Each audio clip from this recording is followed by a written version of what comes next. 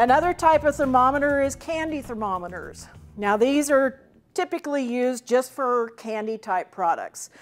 This one has a glass type tube, and the readings are on either side. This is Celsius on this side, this is Fahrenheit on this side.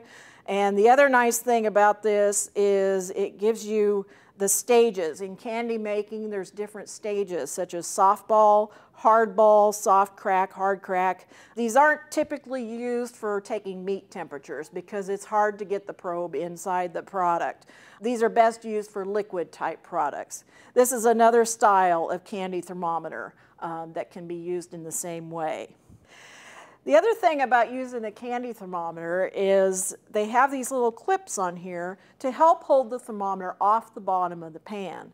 If your end of your thermometer is touching the bottom, you're going to get an inaccurate reading. These thermometers can also be used for frying, for deep fat frying, because the temperature does range from 100 degrees to up to 400 degrees.